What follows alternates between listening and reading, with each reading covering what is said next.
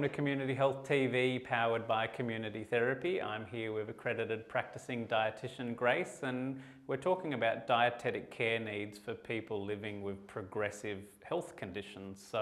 Which is a really big topic, but something that we think is really important to do a quick video on for general public, healthcare professionals, coordinators across aged care, disability, to just be aware of. So what is a progressive condition? Yeah, look, it's in the name. It's something that progresses over time.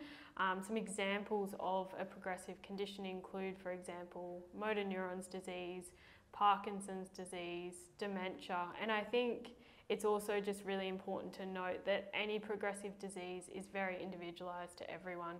They may have different, stages, as well as the time it does take to progress. Yeah. And the healthcare needs and considerations are going to be very different across the different conditions. Absolutely. However, from a dietitian perspective, with a condition being progressive, why is that then an important consideration for a dietitian, and how someone's needs of food and liquid, water, hydration, why are those things important to consider? Because they're changing? Yeah, they're changing, but it's also really important to be able to communicate the disease and the different changes or challenges that not only the client or individual is going to face, but also making their family members and carers aware as well of those different stages and perhaps different things to look out for as well along the way. Whether that be a change in eating, in weight management, whether it be unintentional weight loss or gain, depending on the condition.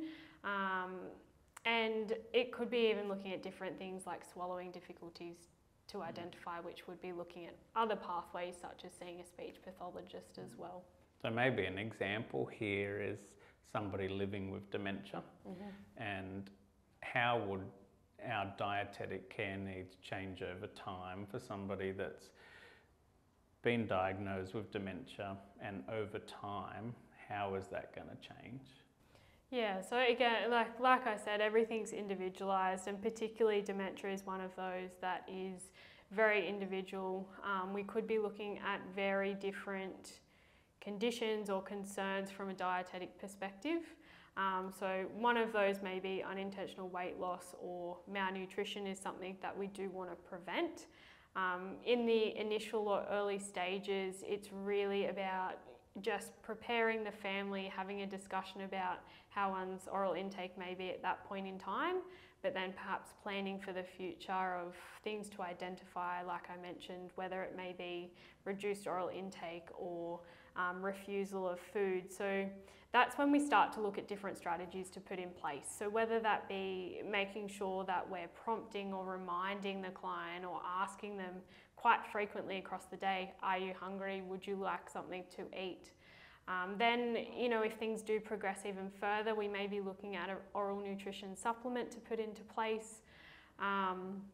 And even things such as with the disease progression, if someone was to perhaps forget how to use cutlery or eat food, that's when we might as well be making sure we look at things like having finger food available, or having a cup of water on the bench to make sure that the client is still able to meet their nutrition and hydration needs. You touch on some really good points that I think maybe people don't always think about from a dietitian point of view.